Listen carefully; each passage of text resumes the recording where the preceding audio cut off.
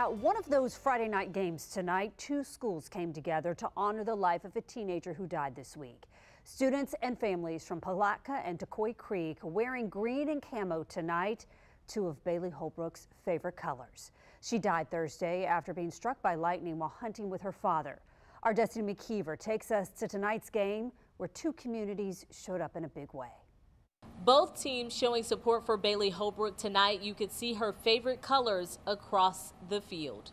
PHS, we are the best. Palatka High School showed their best support for 16-year-old Baylee Holbrook. She died after being struck by lightning during a hunting trip. The team showed up in green to support her. Palatka called me earlier this week and explained what happened. I said football is the farthest thing from all of our minds. Our thoughts and prayers were with them in Palatka. The opposing team, Tocoi Cr High, also showed love to Holbrook. There was a moment of silence before the game started.